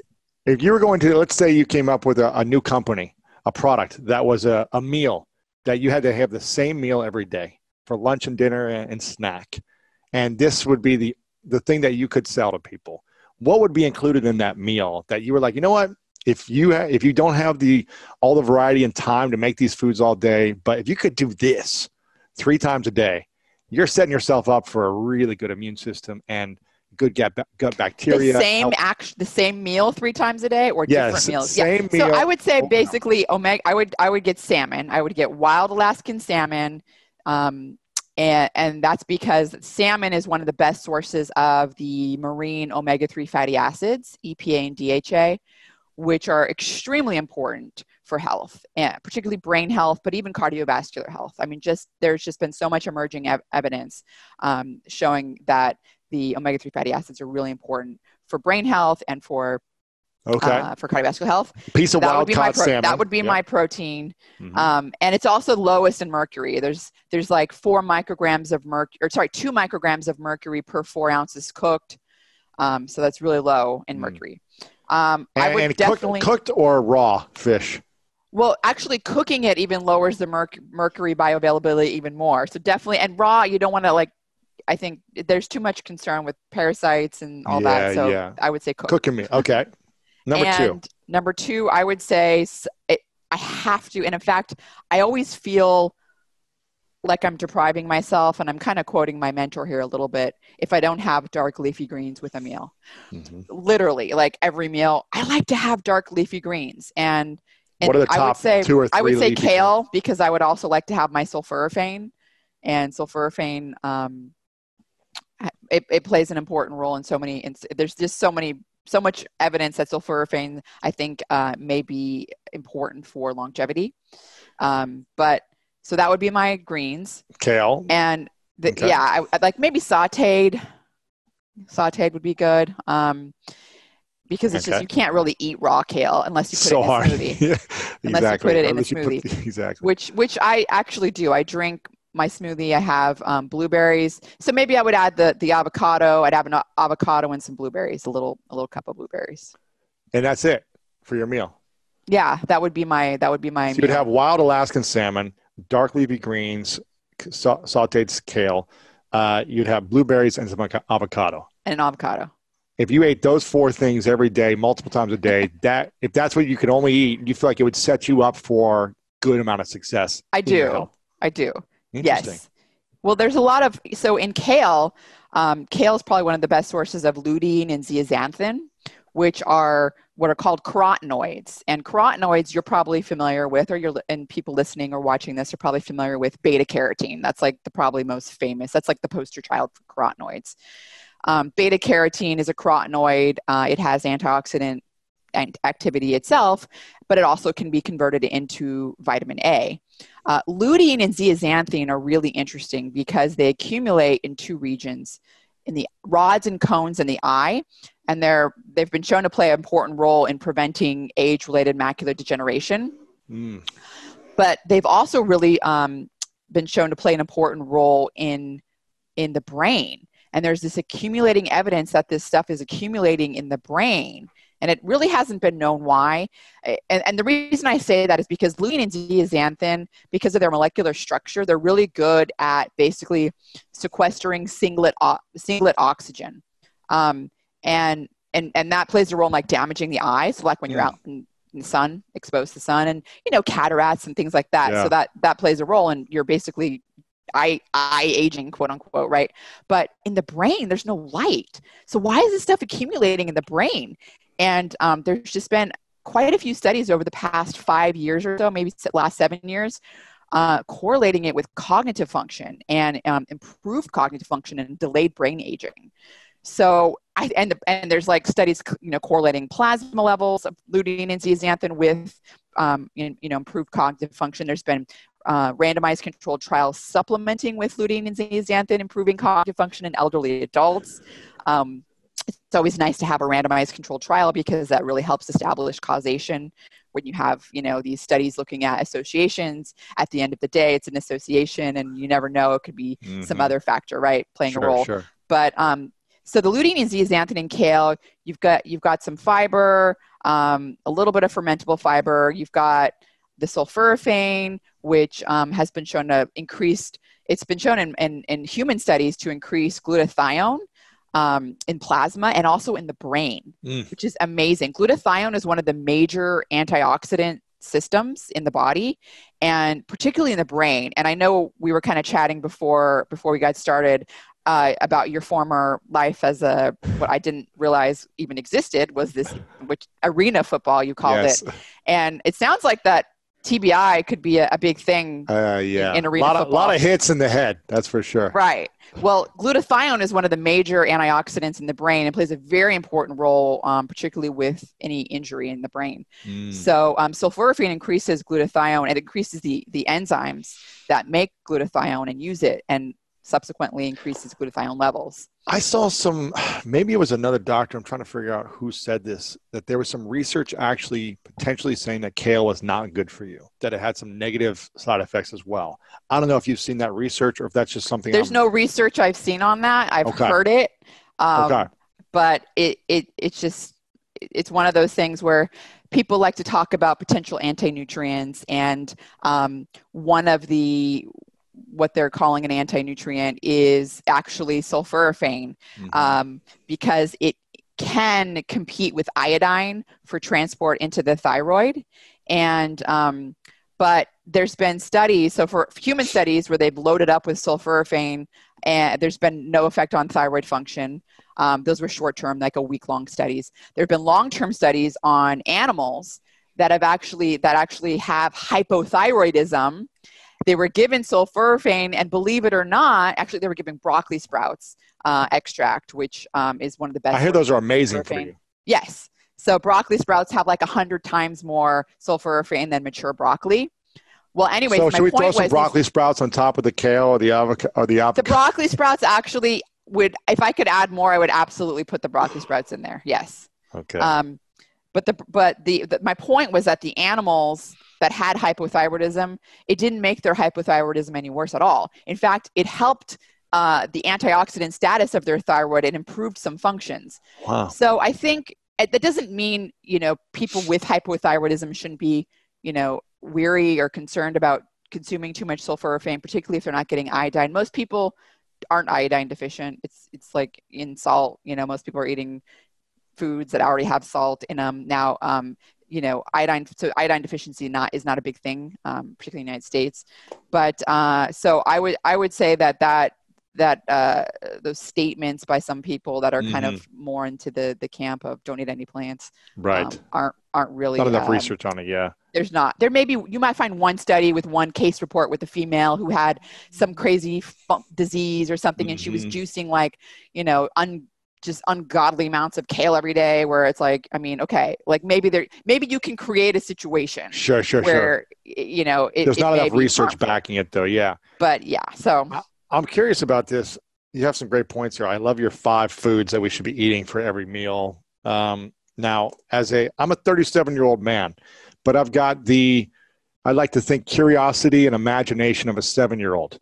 But I also have the palate of a 7-year-old, and I don't like blueberries. I don't like avocado. I'm the pickiest eater. I'm probably a pickier eater than your child. And I want to ask you, for the picky eaters of the world who don't eat berries and don't like avocado or aren't creative enough to go that far, and they're limited in their creative thinking in terms of foods, is it better to just have the supplementation, the vitamins and supplements that are the exact same nutrients, and just take the supplements and vitamins as opposed to the actual food itself? Or is the organic, fresh caught food always better than the fish oil or the blueberry vitamin? What do you think about that? Yeah, so I think that there's huge differences when you're talking about eating a food versus taking a supplement. And I do think, for example, a multivitamin supplement is I take it every day, and I think it's great insurance to make sure, because there are 40 essential micronutrients, which are vitamins, minerals, and essential fatty acids and amino acids we have to get from our diet, and they're important for not only helping us, not die, for example, Right. Scurvy, but also for long-term function, for the way we age, preventing insidious damage. But there's also a variety of these compounds we don't know about. There's the fermentable fibers that are feeding the gut microbiome, and which are making all these chemicals like little drug factories in our gut that are regulating the immune system. We've got polyphenols, like blueberries have been shown, in multiple clinical studies, it's been shown to increase blood flow to the brain and improve cognitive function and memory in both young adolescents and older adults. And this was thought to be due to the anthocyanins in blueberries. And, so there's, food has so many components, probably so many things we haven't even discovered yet.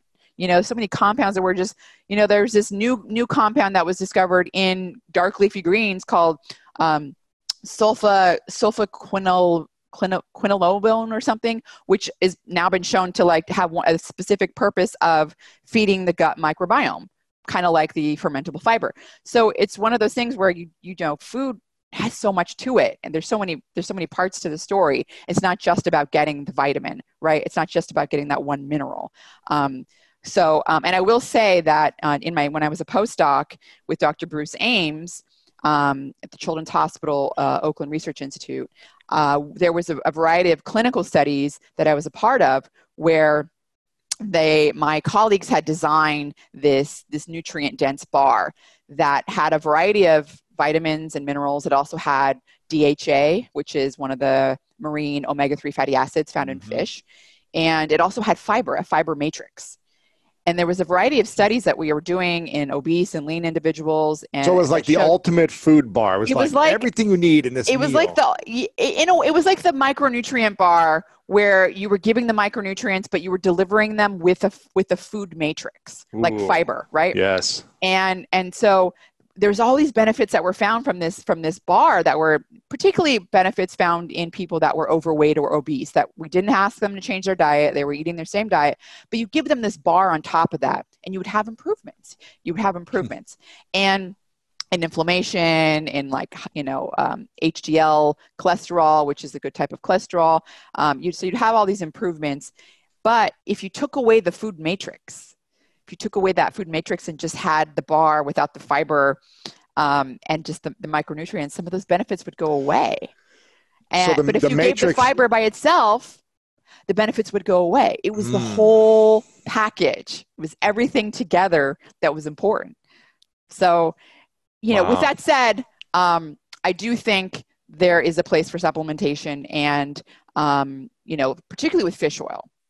I think fish oil is one of those supplements that every day I take it, and I think that there's just mounting evidence that it's beneficial. I mean, high dose, it has to be in the right dose for some people. And it's been shown to really lower triglycerides, for example. But again, there's conflicting studies. And a lot of times when you look at these clinical trials, it all has to do with dose. It has to do with, were they taking a statin, for example, which can sort of mask some of the benefits. There's all sorts of things that are complications. It complicates everything. And then you get all this data and you're like, wait a minute, but yesterday it was not good for you. Today it is. I know, right? How are you supposed to know when there's so much information out there about medical news, about health news, nutrition news, supplement news? How do you know what to trust when there's just so much news out there about what's working and what's not working? I mean, it's hard to know. It's hard. It's hard for me to kind of sort through it. Then you add this layer of genetics. That's also complicating, particularly with the randomized controlled trials. Like there's genes that people have where they actually need a higher dose of fish oil to have benefits, which is super interesting. There's also genes where people that get omega-3 from the plant source, because there's a plant form, alpha-linoleic acid, ALA, that for chia seeds or flax seeds or walnuts, they don't convert that ALA into the EPA and DHA very well. And those EPA and DHA are ultimately what are regulating everything that's important for health. So again, you have the genetics that comes into, and this is also the case for studies on saturated fat, the genetics plays a role in that as well. So there's all sorts of, there's so many factors when designing a clinical trial. And I think the burden is on the researchers. The researchers have to come to a consensus, right, and realize, but then a decade later, they may come to a new consensus with new research where it's like, we thought, I don't know, leafy greens were healthy, but now it's actually killing you, right? It's like, not that it's going to happen, but I'm just saying, it seems like over decades, what scientists and researchers think sometimes is accurate, we find later evidence that it may not be 100% true. That is true. That is true. But I think when you have overwhelming evidence in multiple fields and multiple areas, so you have the epidemiological evidence, you have the associative studies, you have the randomized controlled trials where you start and you give someone something and then you measure an endpoint. The double placebo testing, everything. Right. And then you have the mechanistic studies where you start to look at how it's happening and you do these animal studies, that together combined, the whole, comprehensive literature, I would say is what really strengthens. Yeah. The matrix of studies. When everything starts to come and point to that direction. I have so many questions. This one just came to my mind really quick as I live in Los Angeles. I'm from Ohio, so being from Ohio, you grow up eating meat and cheese and milk. I remember I lived in a dorm. In 8th grade, I went to a private school, boarding school, and I lived in a dorm with a bunch of other kids in middle school. And I actually had a milk dispenser, a 5-gallon whole milk dispenser, and I would drink that every 3 days by myself. 5 gallons within 3 days, because I thought milk was good. You're supposed to drink it all day long. You drink it before sleep, everything. I have a question about being in LA now. Growing up in Ohio, which is all about meat and potatoes, now being in LA, it's all about being vegan. And everything is around either keto or veganism or paleo or vegan. It's like you're good, you're bad, you're right, you're wrong. There's documentaries that are coming out all the time about veganism, all that stuff. If you had to calculate with your wealth of information and knowledge. Who would be healthier? The person who is vegan eating the best foods all day, or the meat eater eating the best, healthiest foods all day? Who do you think would have a healthier... The meat eater also would be including eating vegetables. Including plants and vegetables as well. But to they're an omnivore. Yes, they're eating meat, but they're also eating all the other good foods. Or someone who's eating all the other good foods, excluding meat. So veganism win, or taking out all the processed foods in both camps, right? Both camps, no unhealthy.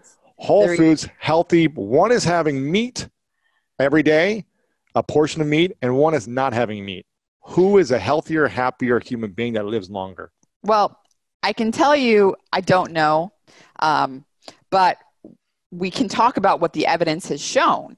And I think probably the strongest evidence to date, most of this evidence is unfortunately epidemiological, because you're never going to get a randomized control trial that's 50 years long.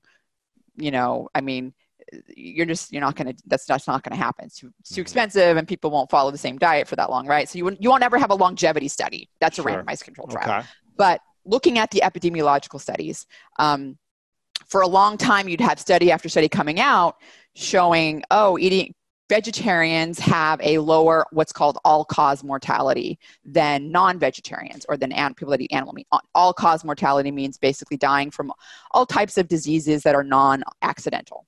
Diabetes, right? Cancer, type 2 diabetes, obesity. Yeah, exactly. Heart disease. So vegetarians die less.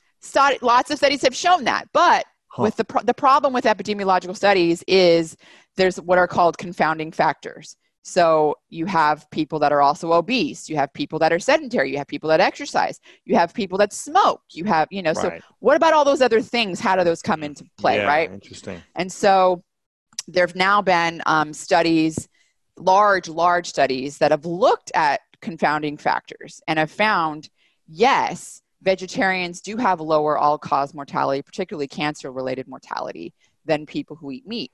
But when you take all the unhealthy lifestyle factors away, so people that are not obese, don't smoke, that are physically active, and that don't consume excessive alcohol, if they eat meat, they have the same mortality rate as a vegetarian. But if you take the meat eater and you add one of those in, like obesity, then they are going to have a higher, a higher mortality rate than the vegetarian. So basically, why is that? Meat has a different amino acid profile, and part of that amino acid profile can activate a hormone, a very important hormone, but it's got it's like a double-edged sword hormone. It's called IGF-1, insulin growth factor like 1. And this hormone is an important hormone. Like during development, it helps you grow. I mean, it's needed to grow. People that have genetic polymorphisms in genes that affect that pathway and have less of it have stunted growth.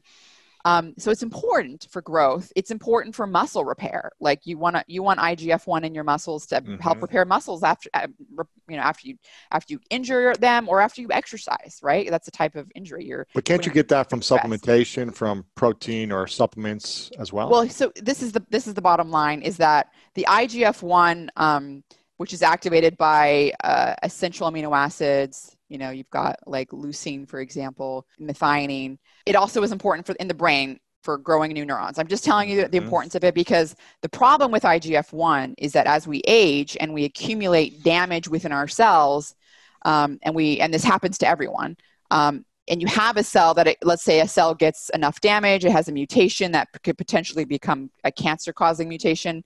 The IGF-1 that's around, which is around a lot more in meat eaters, it allows a damaged cell to overcome signals in our body that will usually kill it and say, oh, this has got damage. If we don't kill it, it could become cancer. IGF-1 goes, no, grow, keep growing. And so IGF-1, it's a growth hormone. It's a growth hormone or stimulus. Exactly what it is. Yeah. And in fact, so it's going to grow any cancer or any disease. It's going to allow things to grow more. Yes. Well, we now know enough that you can definitely slow it down. And we've had some breakthroughs that seem to reverse it as well, though they're still experimental. But we're talking about one day being able to reverse the age of the body by 50, 75%. We do that in mice now. We can cure old age, blindness, and this kind of stuff. But